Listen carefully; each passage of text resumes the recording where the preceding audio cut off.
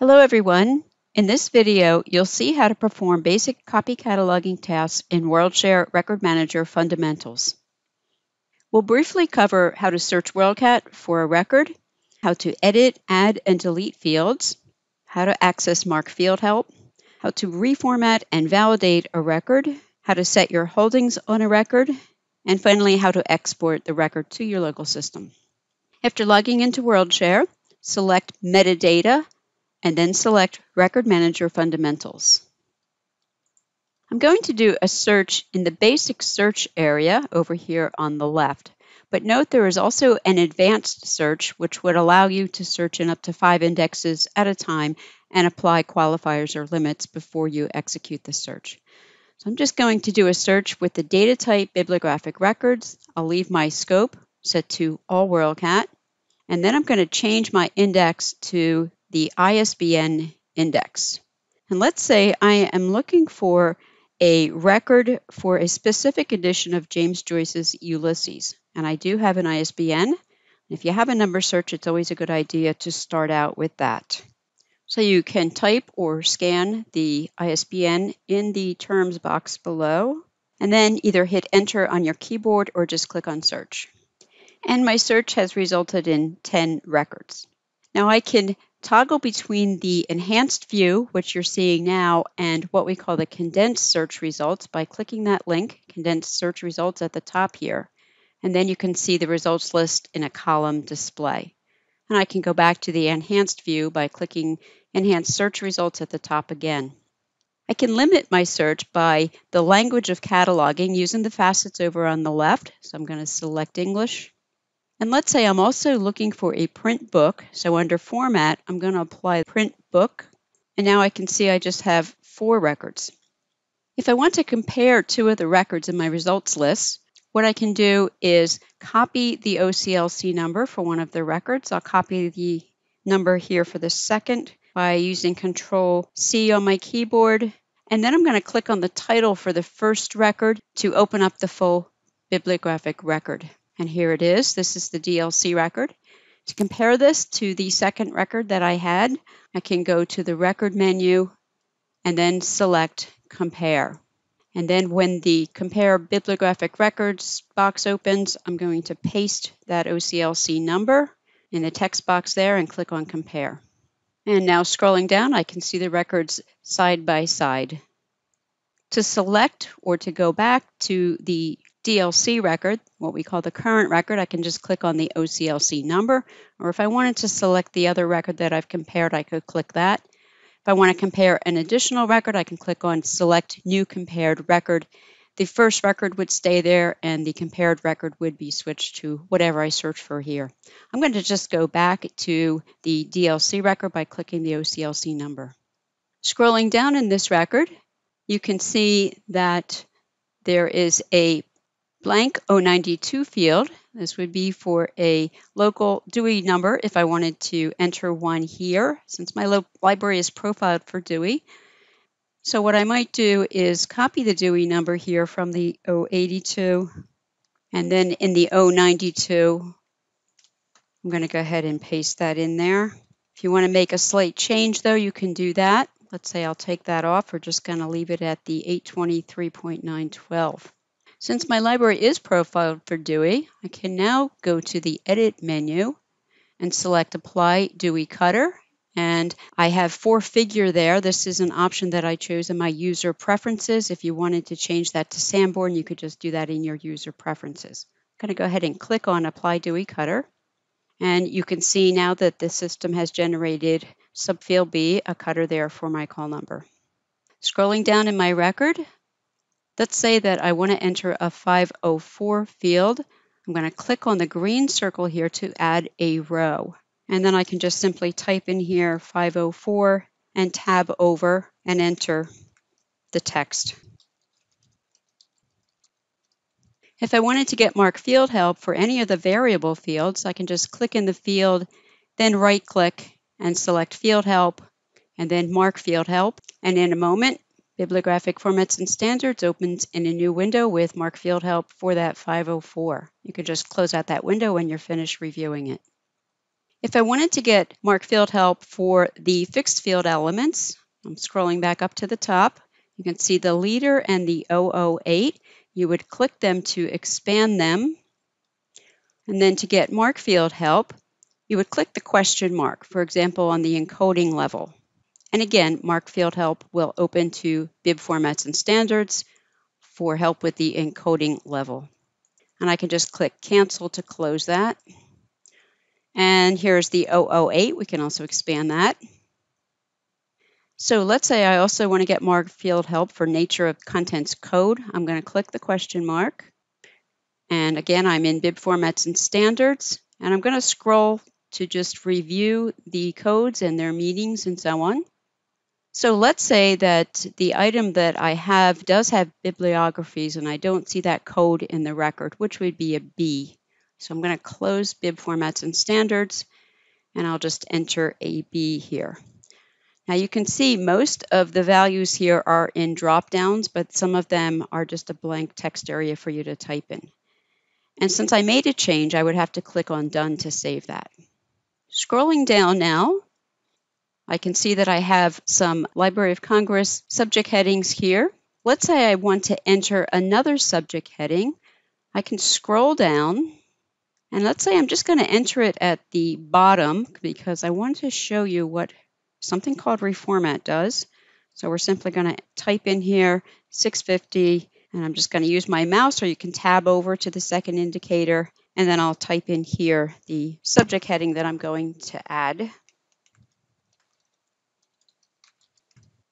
And then I click outside of the box, and it recognizes that $ for the delimiter symbol and the V as a subfield.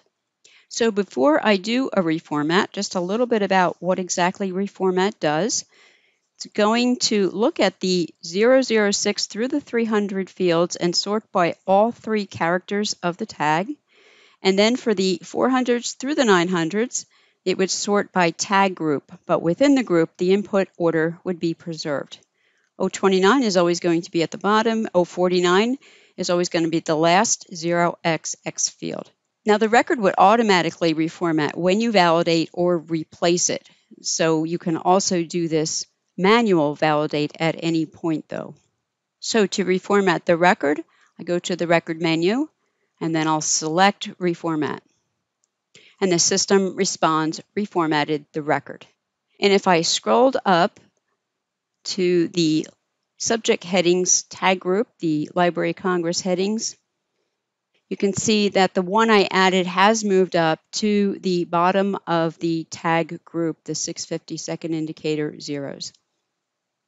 You also have the option to do a manual validate. Validate is going to check the validity of tags, indicators, and subfield codes. It's going to verify all required fields are present, that non-repeatable fields occur only once, and it's going to check the structure of some fields such as the 020 and relationships between some of the elements. So to validate my record, again, I would go to the record menu and then just click on validate.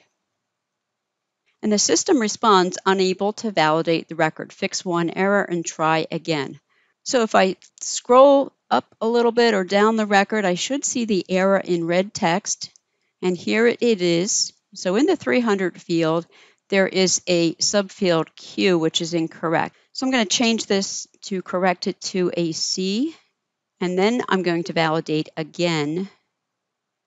So we'll select the record menu and validate. And now the system confirms that it has validated the record. Next, you'll want to set your holdings on records that you own or have access to. When you set a WorldCat holding on a Mark 21 bibliographic record in WorldCat, you are adding your library's OCLC symbol to a bibliographic record and specifying that you own an item that's represented by that record. And after setting the WorldCat holding, other users can see on WorldCat that the item is in your collection or you have access to it. In Record Manager Fundamentals, you can go to the Record menu and then select Set WorldCat Holding. Optionally, you can also select Set Holding and Export if you want to do both of those actions at the same time. So for now, I'm just going to set my holdings on this record. So I'm going to select the record menu and then click on Set WorldCat Holding. And the system responds, set the WorldCat holding, and you can now see it does say my library held with a check mark and a green circle there. If you no longer owned or had access to the items at some point in the future, you would come back to the record menu for this record, and then you would select Delete WorldCat Holding. Optionally, you can use the Save in Progress file in Record Manager Fundamentals. It is an online save file, and it is for your institution, which means that anyone with a login for your institution would be using the same online save file, and you can view the records in the save file in Connection or Record Manager. So when you're viewing a record, if you go to the Save menu, you will see the option to Save in Progress record. So I'll save my Ulysses record by going to the Save menu, and then I'll select Save in Progress record. You have the option to add My Status, maybe your name or your initials, and this might be a good idea if you have multiple staff contributing to the same save file so that you can retrieve just your records by filtering by My Status. So I'll click on Save. And the system confirms it has saved the record as Saved in Progress Record 11. If I wanted to retrieve the save file records that I have, I would just go over to the left and change the scope from All WorldCat to Save in Progress. And then the indexes here are available. I can see all of my save file records by entering an asterisk and then clicking on Search. Or if I want to see just the records that I have saved, I can put in my initials, which I've used, and then select for the index My Status. When you export a bibliographic record, you can use TCP/IP to export a record to your local system, or you can export to a location on your computer or network and then import it into your ILS. Before you export a record using TCP/IP, you must set this up in your export preferences. When you're ready to export a record, you can export it from the save file or just from the record that you've retrieved from WorldCat. So I would go to the Record menu and then select Send to, and then there's the option. You can send it to an export list or to your local system via TCP/IP if your system's capable of that. So I'm just going to select Export List. I can select one of my existing lists here, or I can create a new list. So I'm going to create a new list. I have to give it a name. I'll call this October 23. You have the option to make this list your default, and it would just appear at the top of the list. You could just add to the default a little more quickly. You also have the option to select My List. If you do that, others with logins for your institution do not have access to that export list. If you leave it unchecked, then others with logins for your institution would be able to view and export records in that list. So I'm going to click on Create and Add to List. And the system says added the record to the bibliographic record export list October 23. Now I can go directly to my list by clicking on the link here, October 23. If I come back later and want to go to my list, I can click on Export Lists over on the left. And here are the three lists that I have. I can click on the name of the list. Here's the one I just created. And it's reminding me this export list is shared across your institution. That is because, as I said, I didn't select my list. To export the list, I'm just going to go to the Export drop-down here. And you can see, again, I have the option to send directly to my computer or to send directly to my local system via TCP/IP. If I wanted to delete any records in my list, I would check them here, and then I would click on Delete. But I'm going to send just this one record, so I'll click on Export, and then I'm going to select Send to my computer. And I can see my export list up there at the top of the screen. So I would take my list and save it locally, and later I would upload it into my local system. If you have questions, please visit help.oclc.org for documentation, training, and contact information for OCLC support in your region.